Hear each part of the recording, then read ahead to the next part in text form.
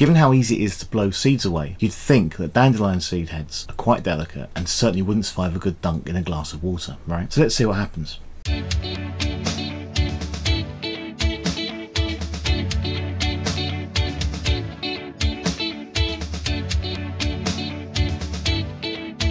Surprisingly, the dandelion seed head will come out completely dry. Dandelion seed heads, also known as blowballs, are made up of numerous individual seeds called achenes, each connected to a fluffy structure called the pappus. The pappus consists of fine hair-like filaments that create a dense umbrella-like arrangement. This unique structure plays a crucial role in the dandelion's ability to stay dry.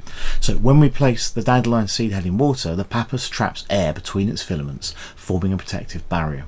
That prevents water from reaching the seeds. The trapped air creates a protective layer that maintains the seed head's buoyancy and dryness. But that's not the only secret weapon these amazing plants have. Dandelion seed heads are also coated with a thin layer of waxy substances that make them hydrophobic or water repellent.